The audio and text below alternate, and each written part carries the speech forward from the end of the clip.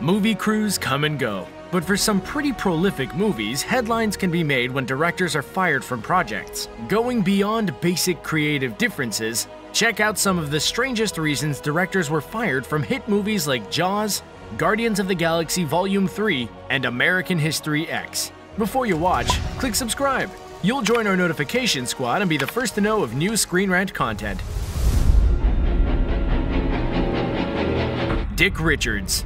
Steven Spielberg's biggest Hollywood break came when the director helmed the summer blockbuster Jaws and reinvented cinema as we know it. If it wasn't for the firing of initial director Dick Richards, Hollywood and Spielberg could be in a whole different place. But why exactly was Dick Richards sent out to sea? Well, when you're doing a movie about sharks, you should have some basic idea about marine life. One of the main reasons Richards was replaced with Spielberg was because the director kept referring to the deadly great white shark as a whale. Say what? Maybe he accidentally got a copy of the Free Willy script instead. But either way, Dick Richards was pretty much chum by the time Spielberg took over.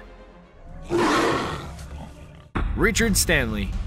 On paper, an adaptation of The Island of Dr. Moreau sounds great. Marlon Brando, Val Kilmer, awesome animatronics and puppets. What could go wrong? Well, for director Richard Stanley, pretty much everything.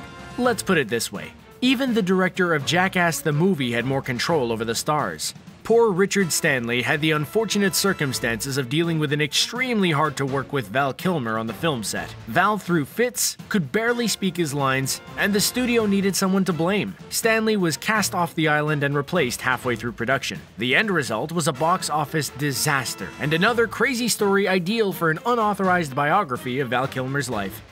Roger, there's only room in this band for one hysterical queen. Bryan Singer. Bryan Singer is known for directing multiple X-Men movies, and he got the chance to take on the biography of Freddie Mercury in the film Bohemian Rhapsody. Singer dedicated a lot of time filming the movie in Europe, until suddenly he just stopped showing up. Yep, the director of his own movie decided to play hooky without explanation. After he was finally tracked down, Singer attributed his disappearing act to health problems back home. But the damage was done and Singer was fired for his bizarre actions. This isn't something that's happening places we can't do anything about it. It's happening right here. Tony Kaye. American History X quickly became a cult classic after its release, but the film went through dozens and dozens of changes through production. Director Tony Kaye seemed to have everything under control until the film got to the editing stage. Star and actor Edward Norton decided to try his hand at editing and completely hijacked the film from under Tony Kaye. Naturally, a lot of politics were at play, and with millions of dollars involved, Kaye was eventually fired even though he is treated with the director's credit on the film. Brenda Chapman. Pixar's world of colorful characters may seem all happy and cozy on the outside, but there is a lot of drama that goes on behind the scenes. The animation company is notorious for firing directors, removing writers, and putting new people at the helm.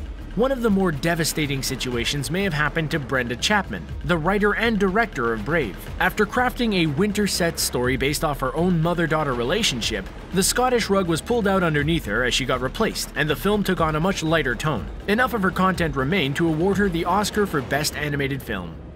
The power of Christ compels you! Paul Schrader. In the early 2000s, Warner Bros. Decided to relaunch their Exorcist franchise with a prequel showcasing where it all began. Their choice for director was Paul Schrader, a man known for indie films like Taxi Driver. Schrader brought his unique talents to the fold and helped direct a $30 million horror feature. Even though it was complete, Warner Bros. Didn't feel it had commercial appeal. They trashed his version, fired the director, and spent another $50 million on producing a different version of the same film. Both ended up getting released as Exorcist: The Beginning and Dominion, prequel to The Exorcist. Bad vibrations? Richard Donner. Richard Donner had the director role of a lifetime, getting the chance to film both Superman and Superman 2 at the same time. Once Warner Bros. Saw the success of the first Superman, they could have stuck with Donner, but they fired the director when he was nearly done with the sequel. The production company hired a new director to add more comedy and lightheartedness to the film. The result saw a lot of mixed reviews and a sequel that did not live up to the original. Thankfully, the Richard Donner cut of Superman 2 was released in recent years and features all the footage he shot. I think he was going to say something else. When you get the answer you're looking for, hang up. Suzanne? Steven Soderbergh.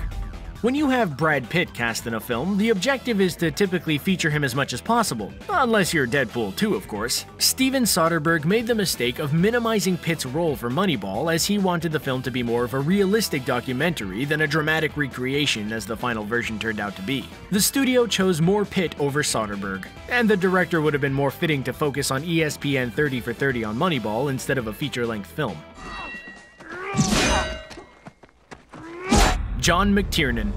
Michael Crichton adaptations have led to a lot of box office gold, especially in films like Jurassic Park. But the film The 13th Warrior would lead to one of the strangest productions and worst adaptations of his books. John McTiernan shot a majority of the film in secret, not letting studios see edits and footage until the film was nearly complete. They didn't like what they saw and hired Crichton himself to make some changes. Before directly firing McTiernan, both directors were filming different ending scenes at the same time. Crichton won out, and McTiernan was officially let go, but the film was a bomb either way.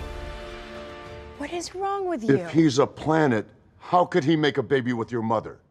James Gunn.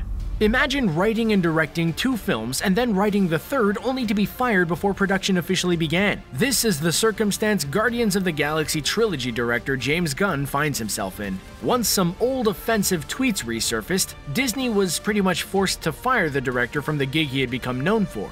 Despite his firing, Gunn has been defended by the Guardians stars like Chris Pratt, Dave Bautista, and Zoe Saldana. Many fans are hoping for Disney to change their minds and rehire the successful director. I'm not buying it.